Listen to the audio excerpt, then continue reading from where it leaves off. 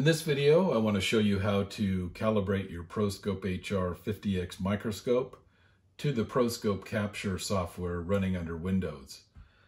Also in this example, we're going to use this OTB Technologies calibration ruler, but if you don't have this ruler, you could use, a machinist ruler or a ruler of your choosing. So the first thing we want to do is make sure that your lens cone on your 50X microscope is in its fully extended position, because when it's in the fully extended position, we know that the focal point is at the end of the lens cone. That way, when you're touching your subject, you know that you're in focus. The second thing to be consistent on is your resolution for capturing and calibrating. So in this case, I'm going to choose 1280 by 960. You could choose whatever resolution you want, but in this case, I'm going to say consistent by using 1280 by 960. So the first thing to do to calibrate is to take a picture of the ruler. In this case, I know I want to calibrate to mils. So I have a 200 mil gauge block here on the ruler. So I'm going to go ahead and capture an image of that. Now, I can either press the capture button on the ProScope itself or click the capture button in the software. In this case, I'm going to hold the microscope steady with my left hand. I just click the capture button here in the software. So once you've done that, you can actually lay your ProScope down.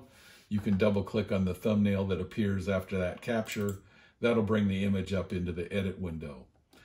From there, we want to choose the measurement option, which then brings up all these different measurement tools. But before we can use any of these measurement tools, we need to calibrate to this particular image. So to do that, click on the calibration icon.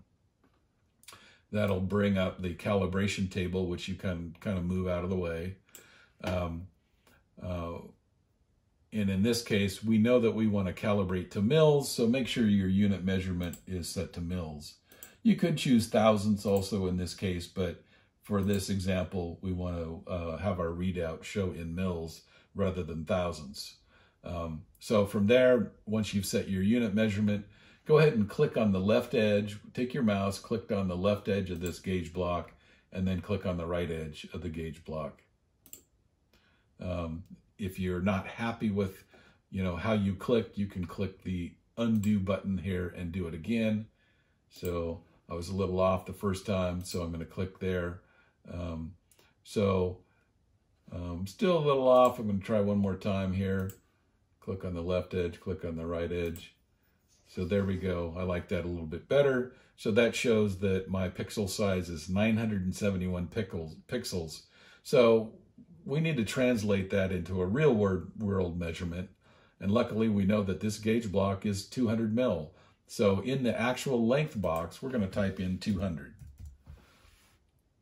Again, make sure the unit measurement is set to mil. And we now need to give this particular calibration a name, something that's relevant. So in this case, I know I used the 50X lens, and I know that I used 1280 by 960 resolution. So that's a good way to name the calibration. So once you're done there, you can click Add, and you'll notice that it shows up in the calibration table. So to make this calibration active, just click on it, and then click Apply down below. After clicking Apply, it turns from a light blue to a dark blue, indicating that this is now the active calibration. So once you're done there, we can actually close the calibration table and choose one of our measurement instruments. So in this case, we'll choose this straight line distance measurement, and we'll go ahead and click to the left edge here. We'll drag across and we'll click to the right edge here.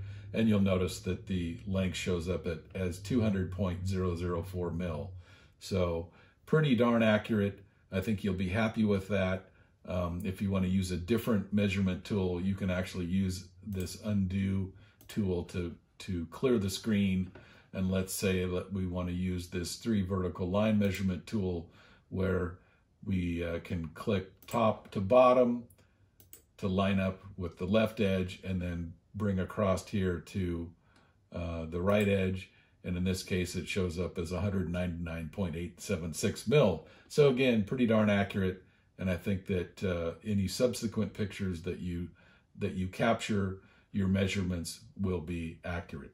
So I hope you enjoyed this video. Thanks for watching.